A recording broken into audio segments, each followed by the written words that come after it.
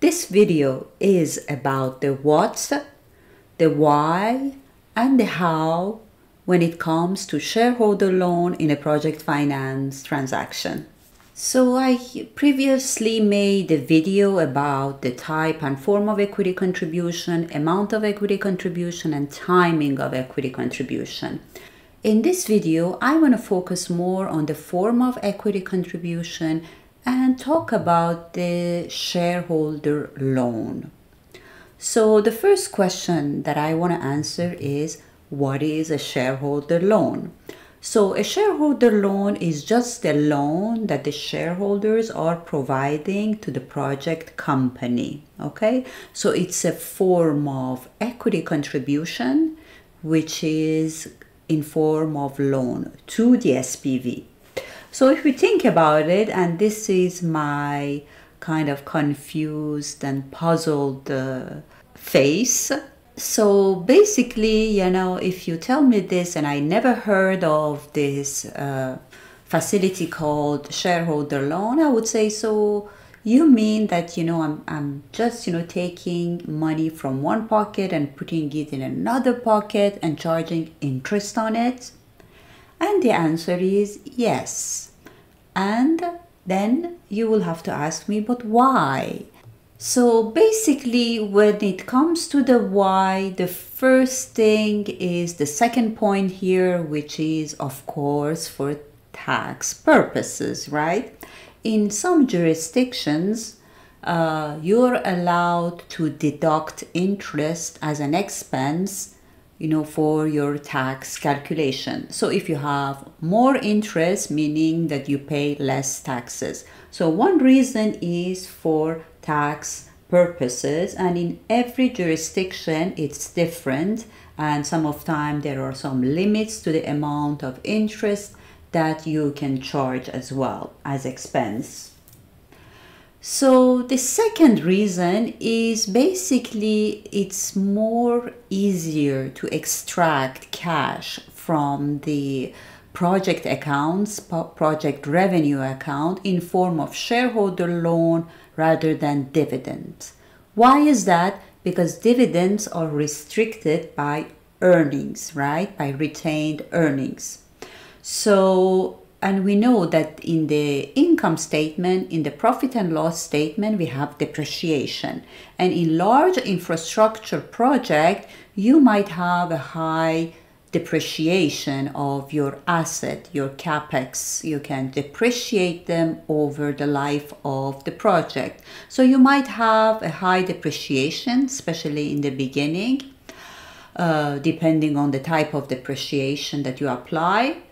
So basically, if you want to rely on the retained earning, you might not be able to extract any cash, although the cash is available. So one way to extract cash and not being limited by retained earnings is the shareholder loan. So these are the two main points why a shareholder loan can become useful in a project finance deal. Now let's go and look at an Excel file and see how to include a shareholder loan in a financial model.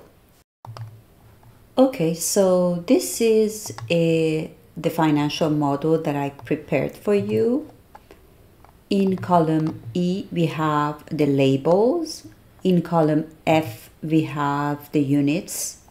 In column G, H, and I, and G is left out for the constants, for the inputs. In column A, we have the sum of the row, so it's our sum column. And starting from column M, we do our projections. In terms of the structure, we have basically a one-pager model. We have the inputs, the calculation, and then we present the results. When it comes to modeling the shareholder loan, I suggest that you first don't think about the shareholder loan versus the pure equity. You come and you do your calculation of debt sizing and equity sizing. For example, here I'm in the sources and uses. I have a total project cost, and then I size my debt, And then based on that, I size my equity. So once I have this information, which is my maximum base equity required, and I also have this line, which is the base equity drawdown schedule, then I can come and model my shareholder loan. So I go back to my input sheet or the input section of my model. I need a couple of additional inputs. I need basically to have a percentage shareholder loan. This way I can size my shareholder loan based on this percentage, which is fixed. Then I can also introduce an interest rate. And for the repayment of the shareholder loan, it can be basically modeled with a cash sweep, or it can also have a tenor, but here I'm going to show you how to do it simply with a cash sweep. Okay, so you present your inputs, and then what you do is you come to your equity section.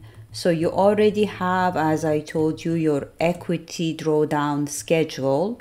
You're going to take 30% of that drawdown and you're going to present it as pure equity drawdown. Okay, then whatever is remaining after the pure equity drawdown, you're going to put it as the shareholder loan. So basically you are sizing your shareholder loan based on this percentage that we presented in the input, which is the 70%. And then you also do a typical shareholder loan interest calculation, which is an interest due but not paid, right? So it's very important to make this distinction that interest and any payment to shareholder loan is due, but the repayment of it depends on the cash availability. So let me take you through the cash flow waterfall. So that would be interesting to see where the shareholder loan stands in the cash flow waterfall. So we have our cash flow available for debt service. Of course, debt service is always senior to any repayment to shareholder, right? And that's the whole purpose of a cash flow waterfall, to make sure that this cash flow available for debt service does not, is clean of any payments to shareholder in the OPEX part. Basically, these OPEX, or let me say it in a better way, all these operating expenses, they should be actually expenses that are directly related to the project, to the operation of the project, and does not contain any dividends or any distribution to shareholders. Anything that is due to the shareholders should come after cash flow available for that service. So we pay our interest, we pay our debt on our senior debt, and then we also might need to put some reserves account, debt service reserve account, which I show here. We might have other reserves account like maintenance reserve account.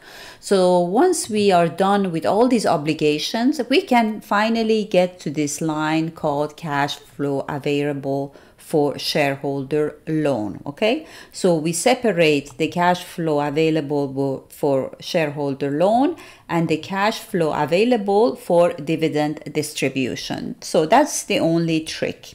So when we are paying this interest, the shareholder loan interest paid, we always check for cash availability, and we also make sure that we are satisfying all the distribution lockups before we pay anything to shareholders under interest or either principal. Okay, so the repayment of shareholder loan is different than a senior loan because we need to always check for cash availability. So as you can see here, I'm coming back to the shareholder loan section. I calculate what I need to pay. It is due to shareholders under shareholder loan interest. And then I will come and check whether I can distribute. So I have a flag that checks whether I can distribute or not distribute during these periods. And then I take my cash flow available and any retained cash beginning balance, and that's going to be my cash flow available for shareholder loan interest payment. And then based on that cash availability, by just using a simple minimum function, we are able to see how much interest will actually be paid under the shareholder loan. And anything that is not paid is going to be included in the balance of the loan as shareholder loan capitalized interest. Okay, so once we understand how much shareholder loan needs to be paid, then we will also use our percentage SWIP to pay any shareholder loan principal repayment, which is going to be paid, from this cash available.